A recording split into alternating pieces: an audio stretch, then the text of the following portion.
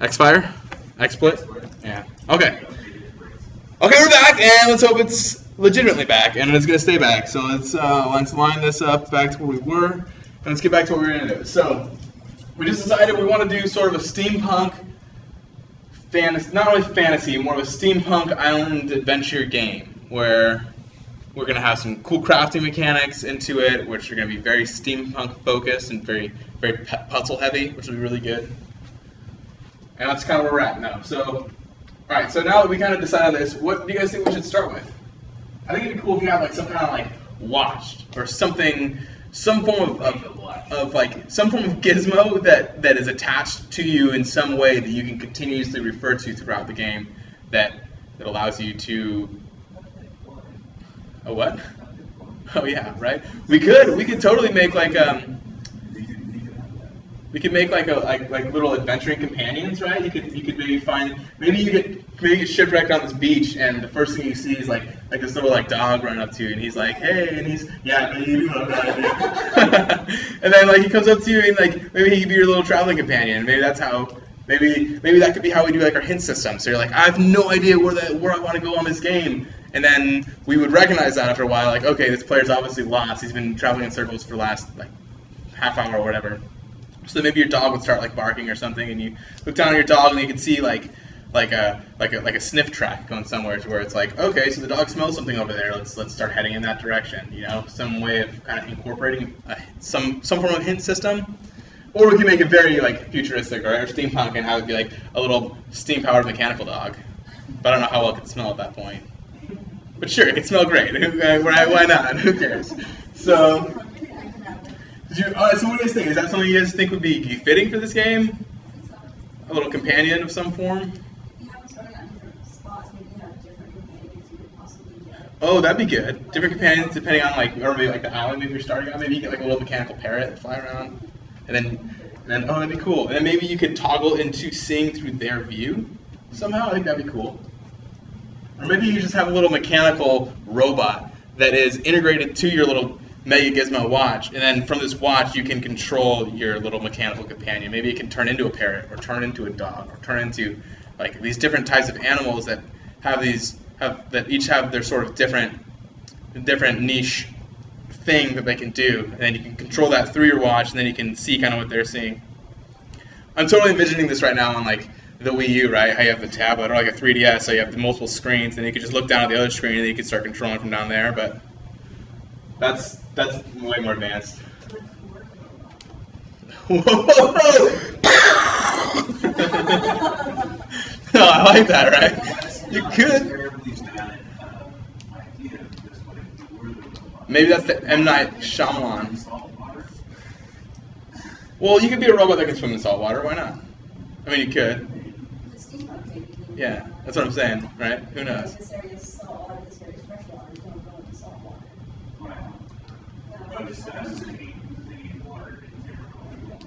Yeah, water and robots don't really mix, but you know, it's steampunk and you can kind of do whatever you want. I mean, if it's steam powered, then it's only powered by water, so it kind of works, right? Maybe that's how you regain health, like the old Mario game. You just jump in water and sit there for a minute.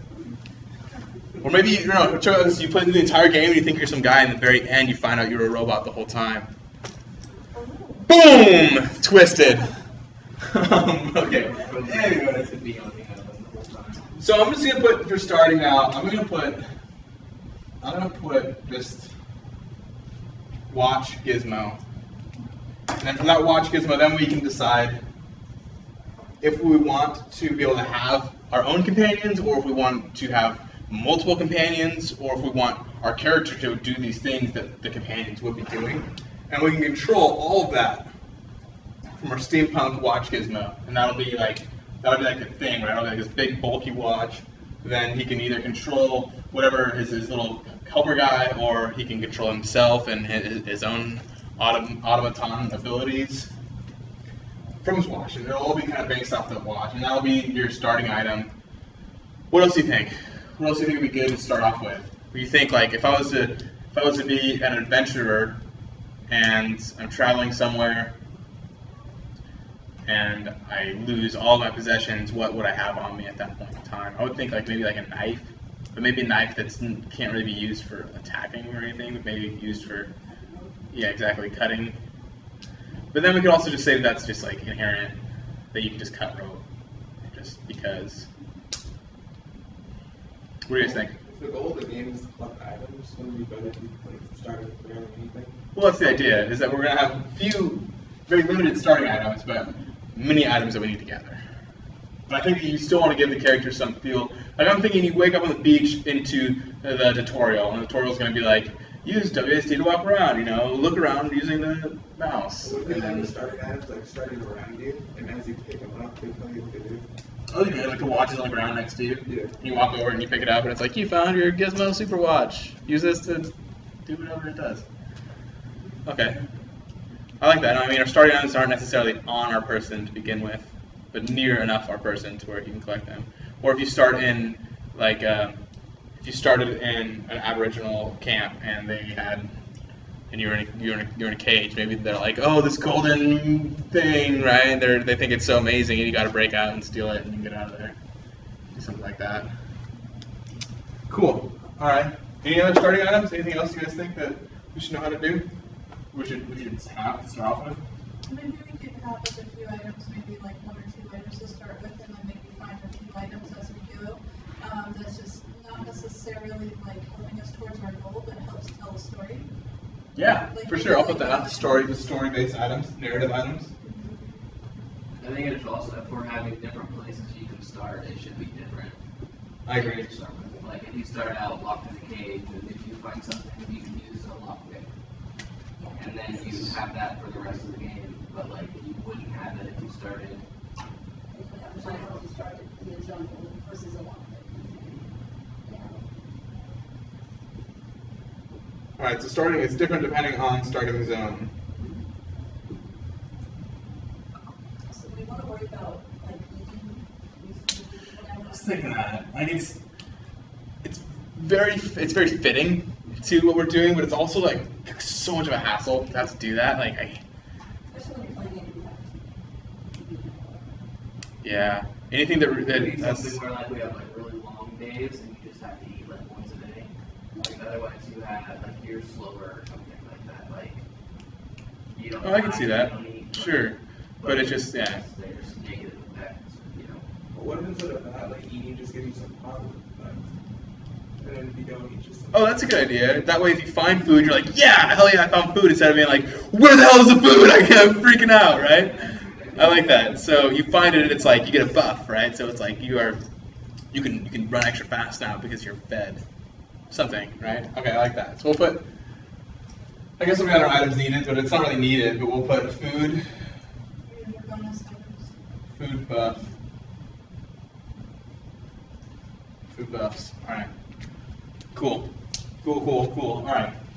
So let's say we start on the beach, and let's just say this scenario, right? So let's just try and get it worked out a little bit. So we start on this beach, we find a couple components to make something to get us across the water.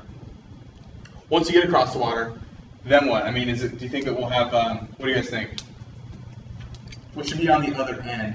You should obviously have some way of knowing that there's some goal in sight, that it's like, I need to get there. The starting area is very, very small, and there's obviously not very many resources. Just a few things to get you somewhere. We just make this giant island in the distance. It's kind of, I would think for an open world kind of thing, would be kind of self-explanatory that you should be moving towards something. I agree. And not make it. What about the people who are like, oh, I didn't even know I could build a boat or something, and they're just walking on this island, and they're like, there's something way out there, but I can't get there. It's covered with sharknadoes. I agree with you wholeheartedly that people should be smarter than they are, and they should have a better inherent knowledge on what to do in a video game. But people aren't. People are really dumb sometimes, and you really have to hold their hands. But that could also just be something we work out through some form of hint system. Like if we had some kind of dog, you'd be like, you should go this way, ruff ruff. You could ask for it instead of just giving you the hint. Ask for the hint? Yeah, like ask the dog for a hint, you know. Instead of the dog just saying, hey, you should go to the island. Yeah, we can do that. We can also have We could also have NPCs that are maybe scattered on the island that aren't good nor bad, but if you bring them some food, they'll be like, yeah, well actually I talked to this guy the other day and he found a golden watch. Something, I don't know. Maybe we Something could like have like a easy mode and a normal mode, and then easy mode, and you can switch back and forth. Like if you go back to the menu in the middle of the game, you don't have to choose just once at the beginning. And then if you are having trouble, you can switch to easy mode. Sure, that'd be good, and then you could have some form of achievement progress. So like you got through this zone on easy, but you got through this zone on medium, by whatever, something like that. Okay, I like that idea. We can put this down here. We'll just put like other stuff, I guess. We can put variables that move towards the large island. You can also have some sort of auditory visual cue, like after a set amount of time, perhaps. That's kind of what I was thinking. What if the main character like talks to himself, and by talking to himself, he's talking to the person playing? Yeah, definitely you can do something like that. Oh man, I wish that I could get to that big island somehow. If only I had a boat. Sure, something like that, right? You can totally do that. Okay, cool. I think that this is it's a very good starting idea. I mean, this is kind of where I think we want to be at. Though. We want to be really storyboarding and getting the ideas here on paper, something that now we want to start building assets, we have something to sort of build towards. Any other input or questions or anything along those matters? If there's like a tutorial place and you go to the big island, then how are you going to have different starting zones? Well, that's what we'll have to figure out. I was thinking maybe you could have the tutorial be its own island altogether, and its own little like world, sort of say, like you kind of do it that way. Or you could have a working tutorial in each starting zone, each and every one, depending on where you start. You start in the middle of you start in the middle of a tribe locked in a cage, right? But we could work that into some way of a tutorial. You can have it be like training, like before he goes on his adventure. He does Oh, that's a good idea. in like some building, and then they leave, and then crash. I suppose. Although I think it would be better to do it on the starting location. Just feel more.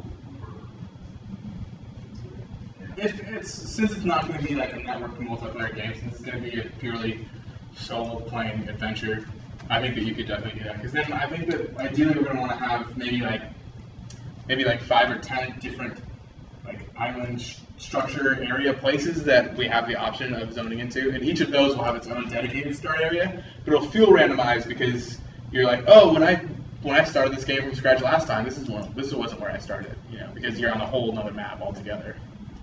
So we could do something like that. Now on each map we could have its own. We could have some form of tutorial integrated that way.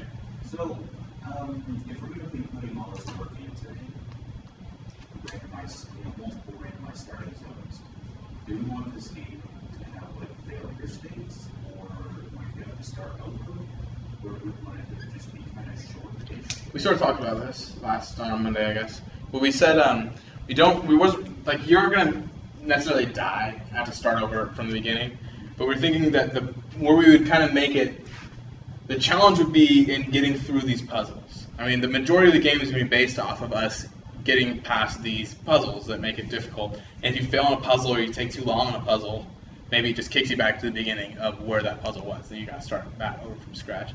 But in terms of the open world adventuring throughout the whole area, it won't be like, oh man, I got swarmed by 100 guys and they ate me to death and I died. But now let's say you go into this alligator infested water and you swim across it and they chop you to pieces, it's just going to respawn you right before those alligators. I mean, that's its own little puzzle in itself, right? Yeah. But it's an awful lot of work to make these randomized starting zones,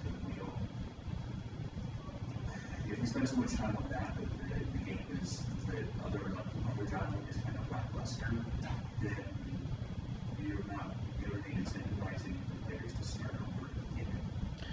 Okay, what if we did this? What if we did, Like, if we make it a really, really good short game with randomized starting locations, and like a few different ways to get off the big island, like get out of the area entirely.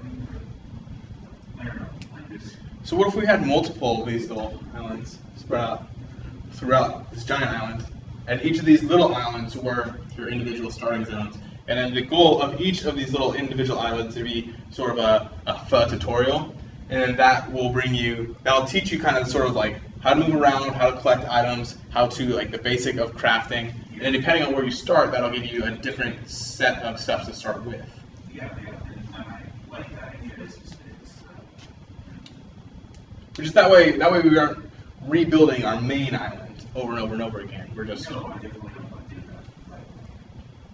I mean, we could though. It wouldn't be that hard to actually build the island. I mean, the majority of this is going to be getting the systems in place. You know, we're going to need to be able to build some kind of crafting system and creating an inventory and building out flush mechanics and making it so it feels really good to move around this game. We're going to be able to make a grappling hook, and we're going to need all these things, right, that are going to make this game feel really full and lush, but I don't think that the actual design of the levels, or if we wanted to go and we wanted to implement a whole nother structure or a whole nother island, and that wouldn't be, it seems like a lot, but it's not. Once we actually get into the development process, you'll see how, because we're going to be reusing a lot of these assets, right, a lot of these prefabs we've created, the majority of each wool will be built off of these prefabs.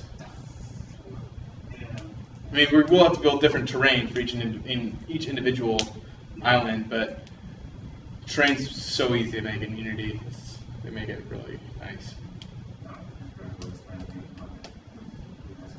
Yeah, that's huge. Yeah, you'll find the Unity terrain editor is insanely easy to work with. Okay, but any other? If you go to different starting islands, depending on when you start and where you start. Maybe, but it would kind of be like you get there and there's just nothing really there for you. Maybe you can collect the old. No, even then I don't think you'd want to do that, because then it wouldn't feel randomized anymore. Then you'd be like, oh, I've been to that island before, right?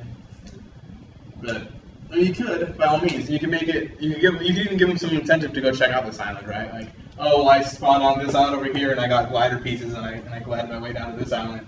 But I wanted to go back to here, or maybe depending on the zone that you start in, that's going to determine kind of how more or less the most plausible way for you to get off the island, right? I started with the glider. I started over here on this island that gives me a glider, for example. I glide my way to the big island, and then from here I can find other pieces and some kind of machine and build my own plane and fly off.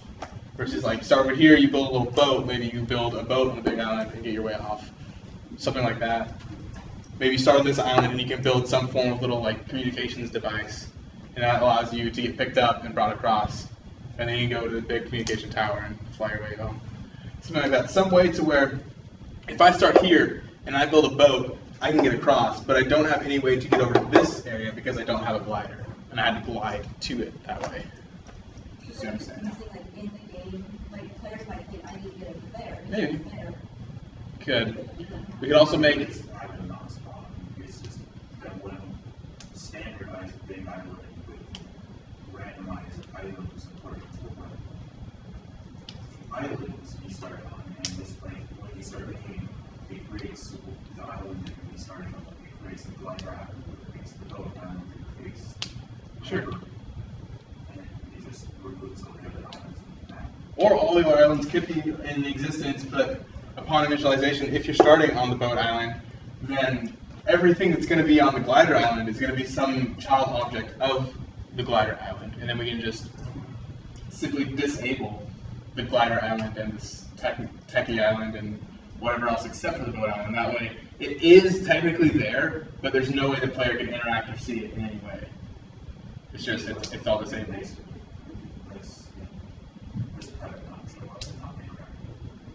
Yeah. So we do something like that. All right. But any last things before we talk about our officer duties and whatnot? Cool. Excellent. I'll just leave this up for now. I guess we can just slide this board over. So, also let me start by saying this. Are there any officers who don't want to remain being an officer? Everybody's good with what they're doing right now? Okay, perfect. Then, no one wants to be public relations coordinator. right? Okay, let's get rid of that altogether, and then instead we'll have, we'll need to come up with a better name for it. I'll think of something better, but it'll be like the communications, like liaison or something. That'll be someone who monitors the stream, make sure that what I'm talking about and whatever I have going on here is, and what's up here is also what people are seeing at home on the stream, at least to the majority of the degree.